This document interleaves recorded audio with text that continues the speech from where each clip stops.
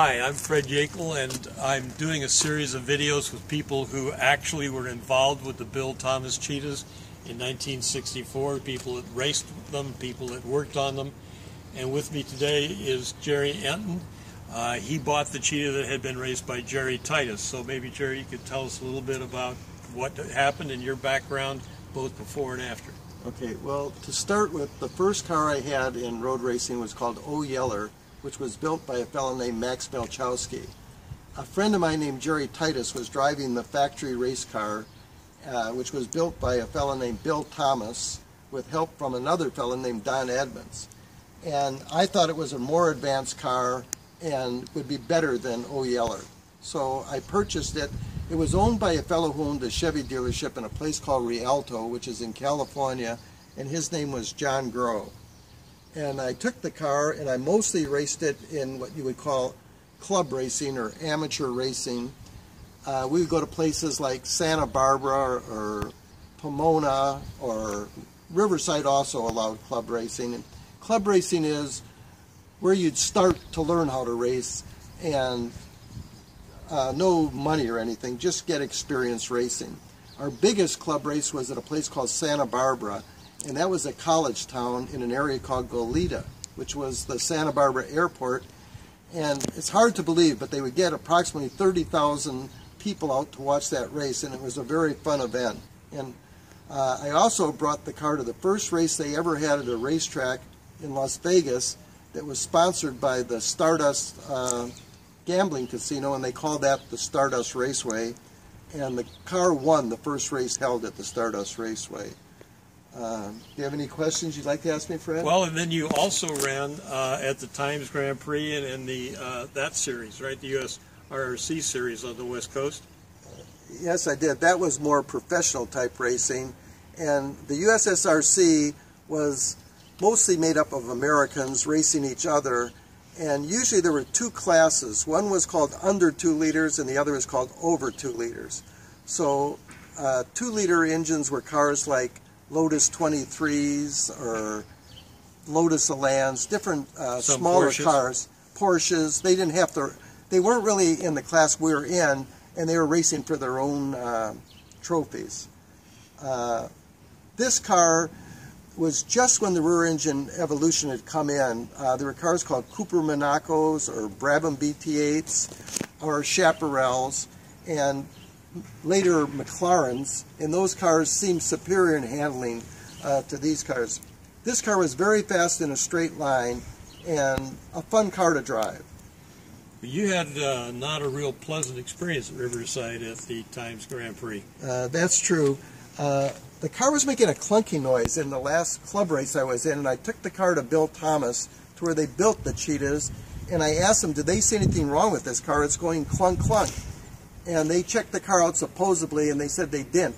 But what it was on the suspension link to the right rear, a Heim joint, I guess, was about to break. And in the race, that breaks. On a normal race car, they have a link that if you broke a component point, it would still hold the wheel up straight. On the Cheetahs, they didn't put that link in, and the wheel went under the car, and I slid out in the dirt. But I had also moved over, was going very slow, and the fellow I moved over for was the world driving champion at the time named Jimmy Clark. So he thought after the race he had cut me off and came over to apologize. I said, no, I just pulled over. Part of the car had broke, and that was it. Well, now, didn't you also run at Laguna Seca shortly after that with the at the Exanimer Grand Prix part of the USRC, or did you just not actually get the car repaired in time? I think that was before. I think Monterey was before Riverside. Oh, okay. Yeah, and I had run there. Then after I fixed the car, which the body could have been patched up, but I just put on a lightweight body. It was easier, and they didn't cost that much at the time. The whole body configuration cost, I believe, like $300. So to repair it, I don't know what it would have cost, and it would have been, as they say, like Mickey Mouse, like trying to repair it. And a friend of mine was a second unit director on a movie called Spin Out.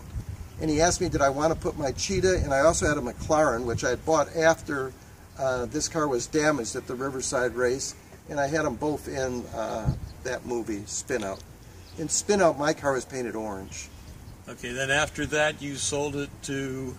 I sold it to one of the mamas and the papas named Denny Doherty, and he converted it for street use.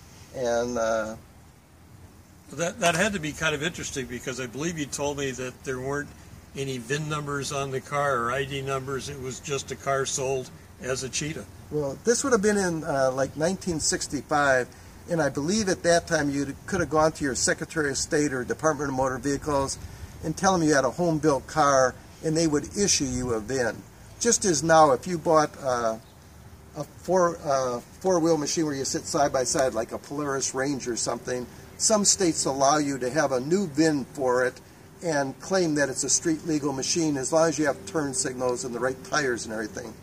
In those days, I think they were more interested in that you had mufflers on it, and they didn't care if it had racing tires on, or they didn't care if it had windshield wipers or anything like that. Yeah.